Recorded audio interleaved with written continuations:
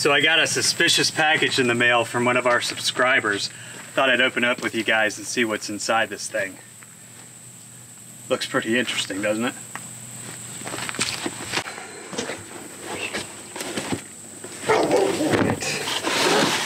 It's from Helko Werk. I think I know what that is.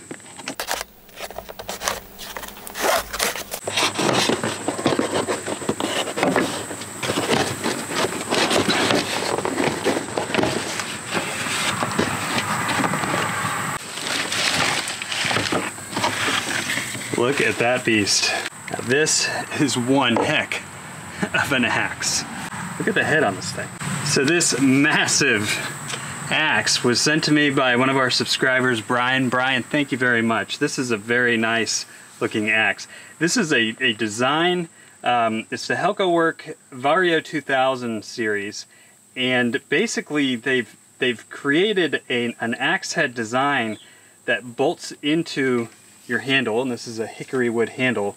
They put a lot of pride into their craftsmanship, similar to Gramfors Brooks or Haltsbrooks. These are very good quality axes. It's designed as a felling axe. It has a 4-pound head on it, but they call it a universal axe because it can also be used for splitting. But its initial design is that of a felling axe. Now I will say that it is a very heavy axe. I mean, look at the size of that head. This thing is massive. So I have never tried one of these axes.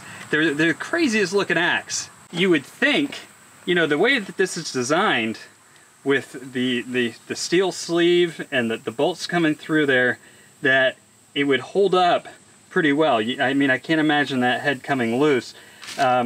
It does come with an Allen wrench for taking those bolts out. Let's see what else it comes with. It comes with some head oil and some matches. They also have a little book in here with all their different axes.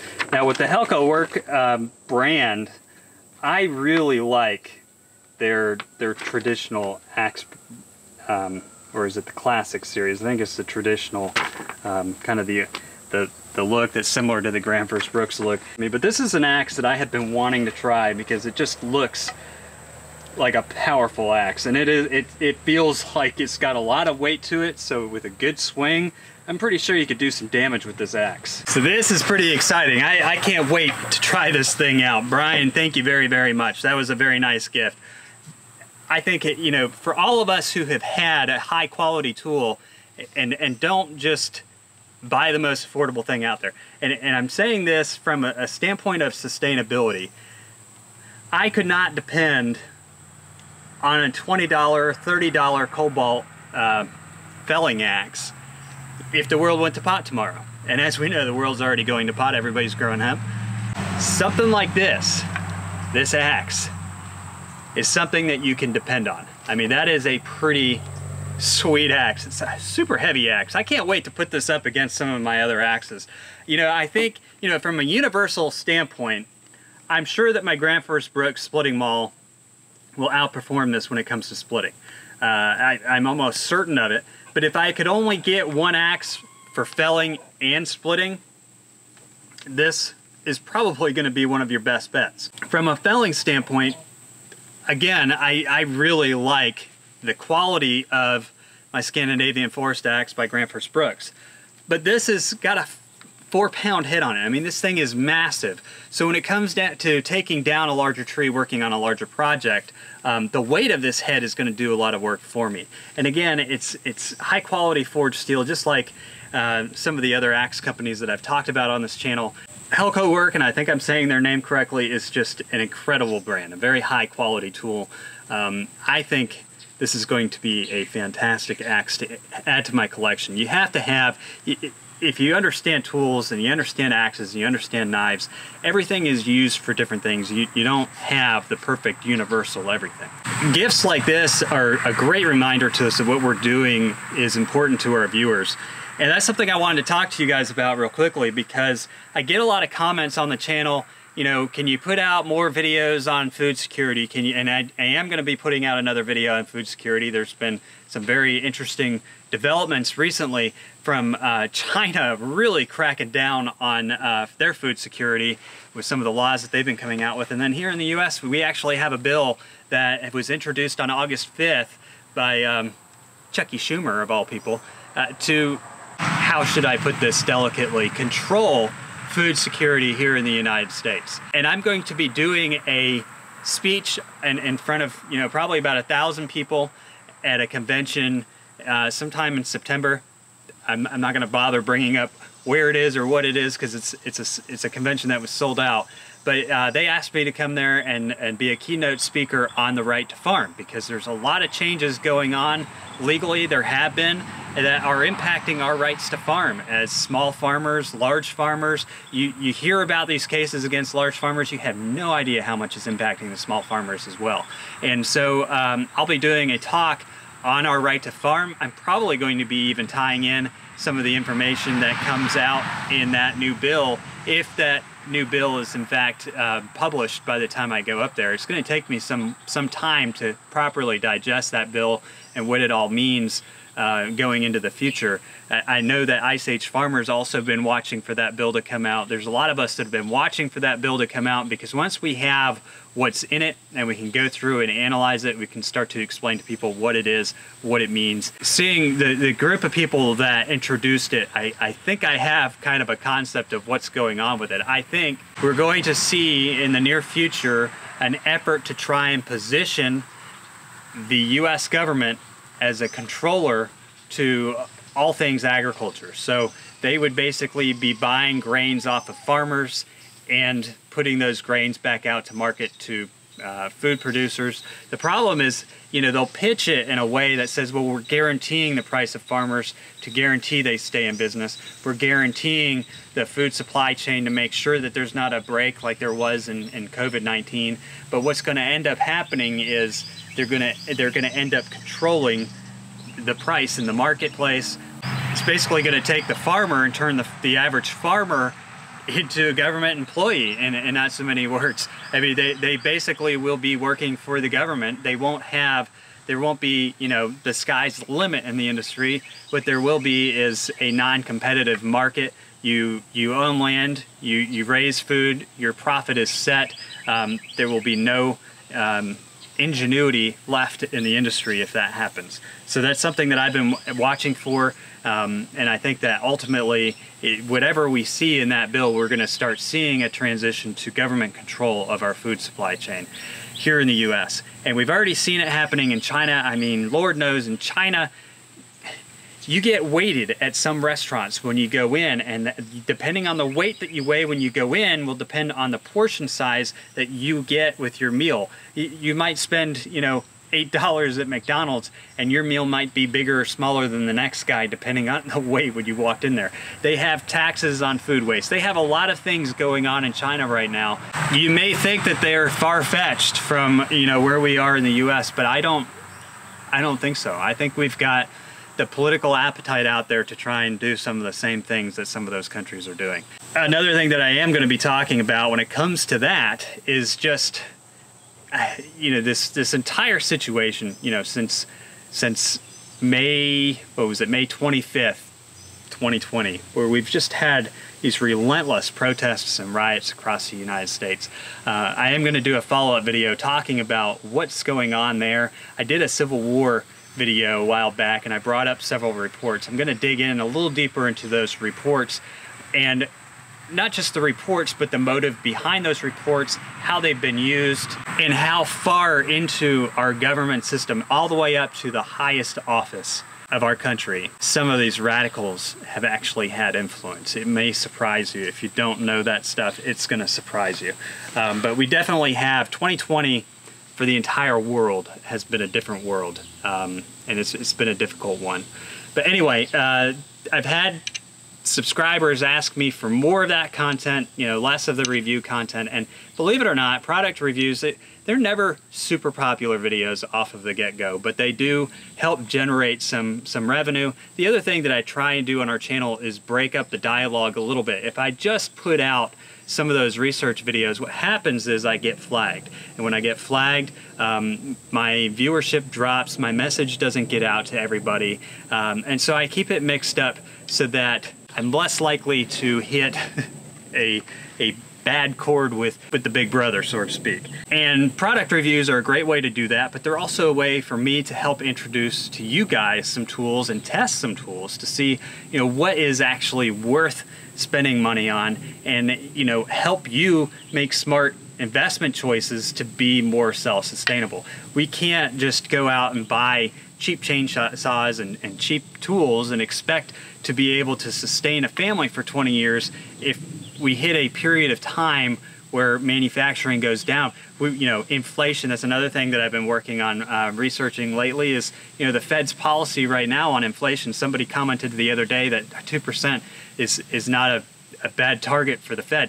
2% is the inflation target the Fed has had. Last week, the Fed pretty much signaled that they're taking the lid off that 2%. They think 2% or more is good for the economy because they're trying to drive up wages. But we've also seen lumber prices skyrocket, iron ore skyrocket, which is driving up steel. If you've noticed, the new car prices are extremely high. There's a lot less new cars on the market this year, which is driving up the used car market. We're starting to see these prices all over the place take off. You have lumber prices go up, that means new home sales go up. And if new home prices go up, that means the existing home prices go up. And really the only way you can protect yourself from that entire situation is, you know, if you are invested in land.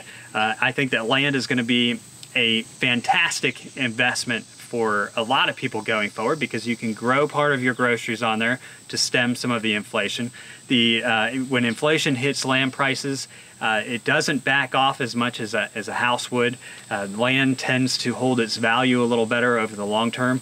And I think that land is ultimately going to go up in value faster than gold or silver. And it's more useful in the long run. So you're not only getting the appreciation of the value, but you're also getting the use of the land to grow crops, to grow food, to raise chickens, to raise cows, whatever it is you need to do. You can actually cut back a significant amount of costs while owning something that appreciates significantly in value. So these are all things that are important to talk about. They're important subjects, but I have to mix up the content, which is why I throw in some of the projects that I'm working on, which is why, you know, I'm going to be doing some more product reviews on our channel. I have to keep the content diverse to keep us following out of favor with certain controlled algorithms. Now, the other thing that we have been very passionate about on our channel, and we haven't done as much this year, and this is something that I've wanted to talk to you guys about. We have a series called Meet My Neighbor.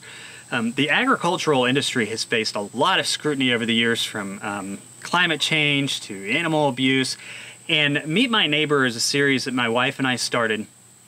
And the reason why we started this is because we recognized back in 2018 when Florence hit the area and just swamped it. We knew a small farm that, because of an appraiser's negligence in flagging their farm as being in a 500-year flood zone, they had no flood insurance, and their house was completely underwater. So literally, while the aftermath of Florence was still hitting us, during the hurricane itself, kind of right as the hurricane ended, while storms were still coming through, we helped them by bringing, you know, animals onto our property. But then I went out and I started filming, and I started to tell their story. And at the time, we only had 10,000 subscribers, not even 10,000, maybe 7,500 subscribers. I can't remember exactly what it was. It wasn't a huge number of subscribers, but we felt we needed to do something to try and help them out. And at the time, you know, we didn't have any other means other than, you know, letting them keep their animals here for a little bit. And so we went out and we filmed everything, and we put together a video with a GoFundMe, and, you know, amazingly, we were able to raise a considerable amount of funds for this couple. And you know, it didn't cover their house, but what ended up happening was being in real estate, I had gone back in and found the appraiser's mistake, and you know, we kind of helped them approach the bank, the appraiser. They ended up getting a settlement on the house, and so the funds that we raised for them, they were able to replace a lot of their personal property that was lost.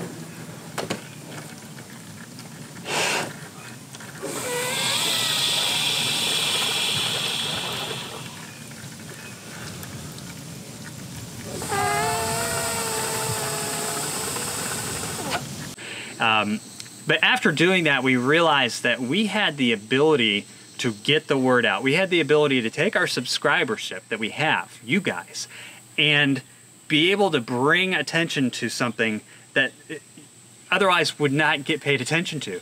So these small farms all over the US, some of these people have very unique businesses. We did a bison farm last year. We went and filmed a Brahmin farm a year ago. Now we have some half Brahmin cows on our property because we've decided that we really like the Brahmin breed.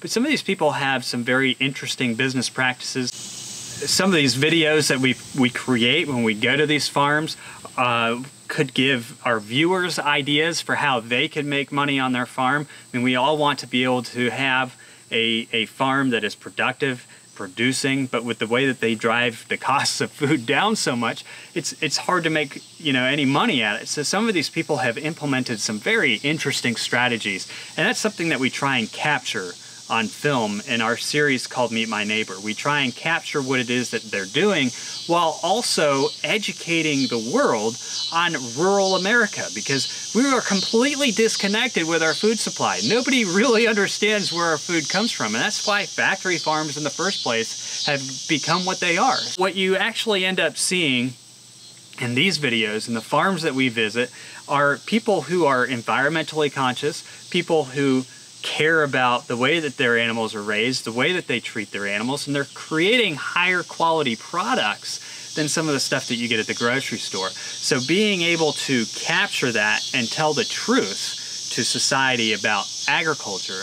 about the American homestead, the American farm, that is something that my wife and I have become passionate about. That when you saw our channel change from Yanasa Ranch to Yanasa Ventures, that is why we decided that this wasn't just about us anymore.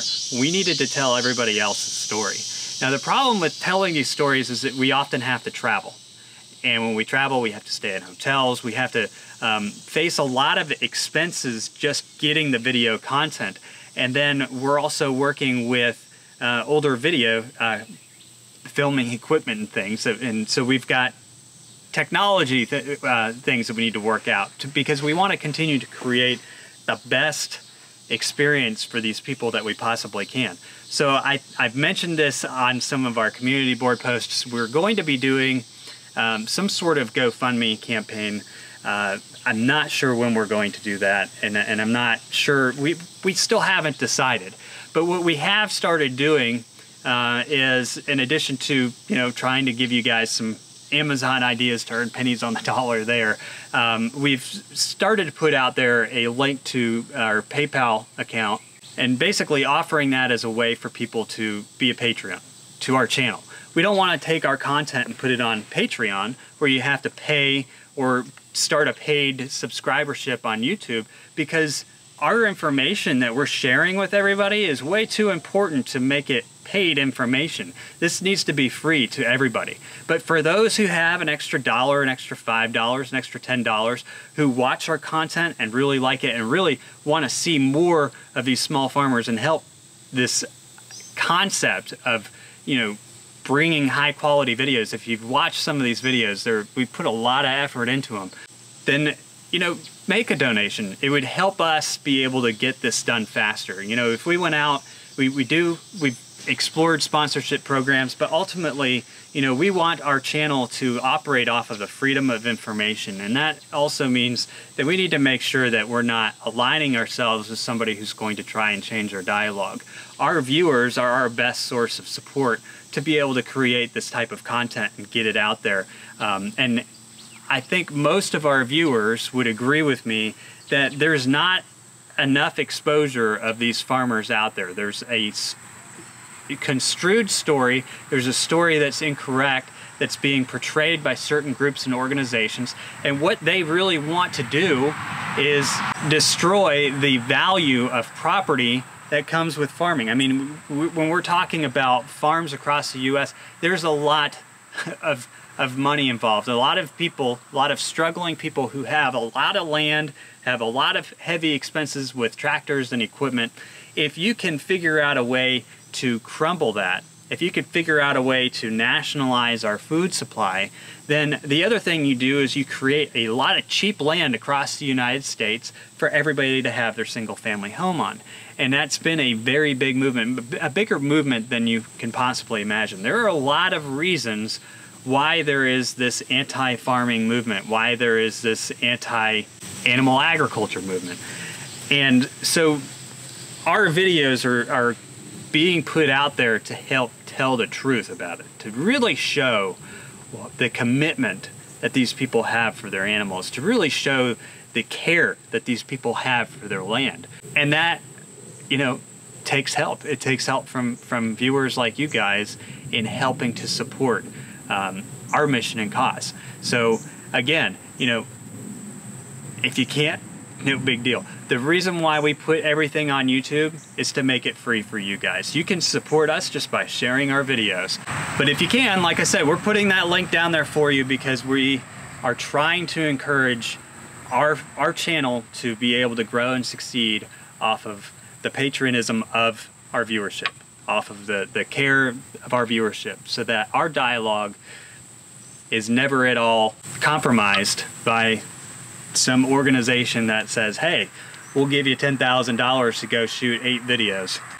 One of the things that we've been working towards right now is finding an older camper that we can restore, and basically what we'll do with that is use that as kind of a tour bus. So when we go out to film these places, we have our film set up with our computers and everything right on board. We just drive out and we shoot it. We could be anywhere we want to. We can park it on somebody's farm while we're out there shooting and get some fantastic footage. But again, everything that we're doing is to get the truth out there. We want the world to understand the truth behind agriculture. We want the world to understand this rural life that's out here that so many people living in cities are disconnected with. Because unfortunately, that disconnect is creating problems for those who are actually producing the food. It is creating a disconnect of care for where people's food is coming from, and that means the care for the farmers. That means, you know, I don't want to pay a lot of money I don't want to pay you for what your time is worth, what the food is worth, because I have no idea what you're going through to make that food for me. Just get it on my table, make it cheap. And that's kind of been the attitude. And the other attitude of it has been, you know, if we want to make food affordable for everybody, we need to nationalize things. You know what, these farmers that are out there are horrible people anyway. You should see the way they're treating their family. They'll even go as far as, you know, sharing videos from third world countries on animal slaughter to make you feel like it is a very, very bad thing. But the truth is not that. The truth is very, very different. It's very, very compelling. And it's a story that needs to be told. And that is what we have dedicated, you know, our channel towards. That's just why we changed our name from Yanasa Ranch to Yanasa Ventures, so that we could venture out and show you what everybody is doing, what the truth is behind, you know, these rural lifestyles in American agriculture. So I do ask for your support on that. If you can, you know, every little bit helps. Even right now when we travel to other places in North Carolina, and there are some people that have contacted us all the way out into Maine and all the way out on the West Coast that would love to get together and do something. But, you know, it's the cost of the production, and then these productions, they don't really earn anything. I think they probably earn $50-100 on YouTube in ad revenue. But it's the story that we're telling that is the return for us, and the return for you guys, and the return for society in general. We have to make sure that the truth is being told, that this information is putting out there. And like I said, it's also helping those small farmers connect with a much larger audience, one that they could never achieve on their own. You know, a small farmer, even if they have a YouTube channel with 1,000 subscribers, they're never going to be able to produce content that reaches the reach that a channel with 61,000 subscribers has. So we're able to really help on a much larger scale the marketing of these small farms and businesses, and we're hoping to really take this program a lot bigger than it is, but it does take, you know, some support. So do consider it. We are right now, like I said, we are working towards coming up with a better solution for traveling, and I'm sure that'll create some great video, entertaining video content for you guys in any case, as we try and find something and fix it up and put it together. And then hopefully, you know, get some more of these videos done and published to our channel so that we can all continue to work to get the right message out there of what's actually going on, who's really creating the food for you, and hopefully help people learn where to go and find, you know, food from farms instead of grocery stores, other countries, wherever it comes from. Again, Brian, thank you. This is a pretty awesome gift. This is the most incredible gift any subscriber has ever given us. I'm excited to try it out.